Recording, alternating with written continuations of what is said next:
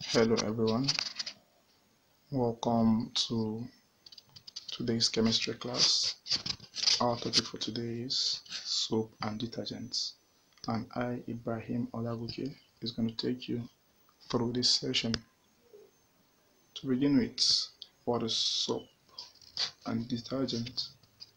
These are substances that dissolve in water and has the ability to remove dirt from surfaces such as human skins, textiles, and other solids.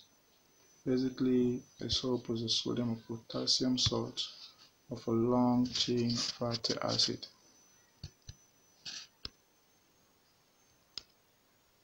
Now, what is the nature and composition of soap? Firstly, soap are produced from animal or vegetable fat or oil. The palm kernel oil is used for soap production at a large percentage, and the fat and oil commonly used are glycerol, ester of palmitic, stearic, and oleic acids.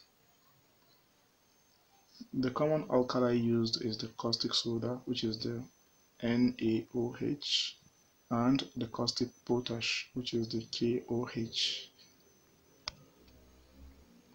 Now, looking at these definitions, soap can be defined as the sodium or potassium salt of palmitic, stearic, or oleic acid.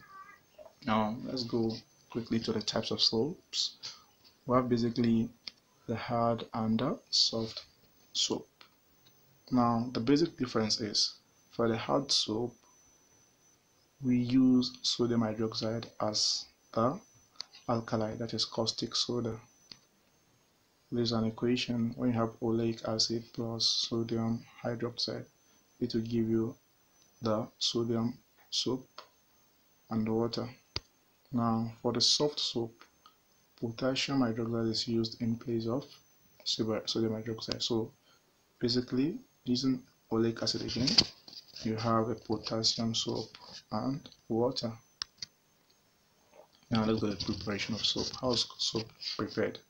The process is called saponification, thus hydrolyzing fat or oil under alkaline condition.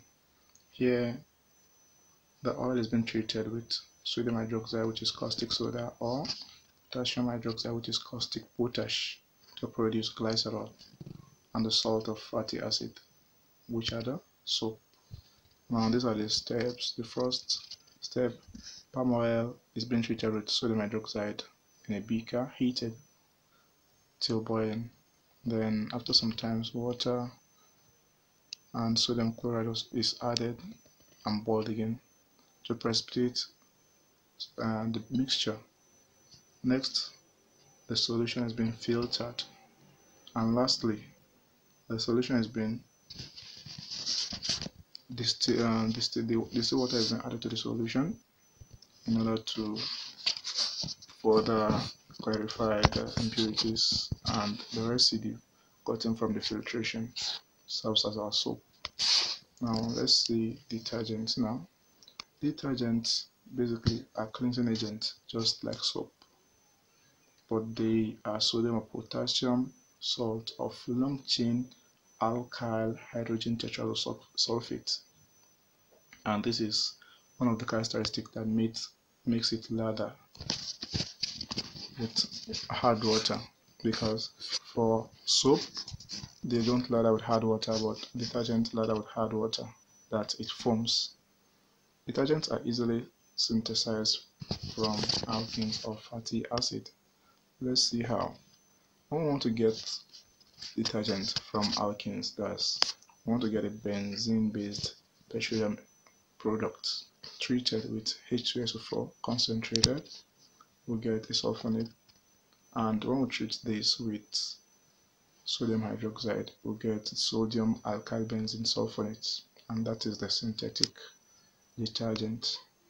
And the second method is from fatty acid, and it's done in two steps. That's formation of an organic acid, which involves treating an alcohol, a long chain alcohol with concentrated sulfuric acid, and that is sulfonation to get alkyl sulfonic acid.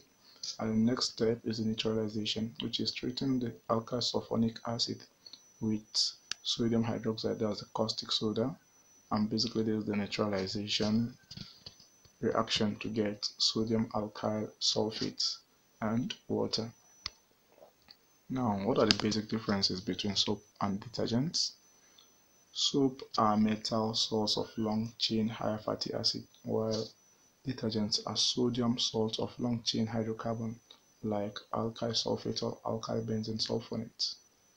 Now, soaps are prepared from vegetable oil and animal fats, while detergents are prepared from hydrocarbons of petroleum or coal.